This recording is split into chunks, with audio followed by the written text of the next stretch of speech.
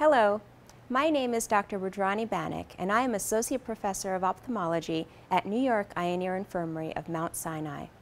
Today, I will be speaking to you about eye care for the elderly. I have no financial or commercial interests related to the content of this talk. The demographics within the United States, as well as within the world, are changing. People are living longer, healthier lives. As a result, the percentage of the population which is elderly is steadily increasing. For the purposes of this talk, I will be referring to the elderly as persons aged 65 and above, as defined by the World Health Organization. On this slide, you can see a graph of the rising elderly population within the United States from the year 1900 projected to the year 2030. The graph shows that the number of elderly persons aged 65 and above is steadily growing with an expected population of almost 55 million projected for 2020 and 72 million as projected for 2030. Correspondingly, the life expectancy within the United States as well as in other countries is steadily increasing.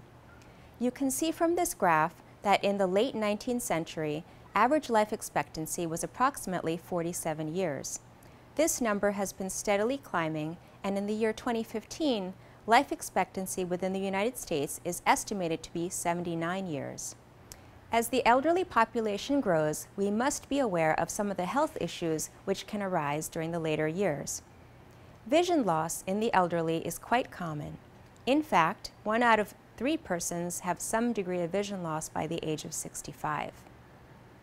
Vision impairment can affect quality of life in many ways. Impaired vision can lead to consequences such as restriction of daily activities, decreased mobility, higher risk of falls and fractures, social isolation, and depression and loss of independence. As we all get older, our visual acuity does tend to decline. The risk of visual impairment increases and the prevalence of legal blindness also increases. On this chart, the largest letter, the E, represents 2200, and the bottom line represents 2020. When a person cannot read the top letter E, that is considered legal blindness. Unfortunately, vision impairment often goes untreated, especially in the elderly population. According to one study, the 3 leading causes of blindness in the elderly within the United States included untreated cataracts, primary open-angle glaucoma, and age-related macular degeneration. Potentially 1/3 of blindness caused by these conditions is avoidable with early diagnosis and treatment.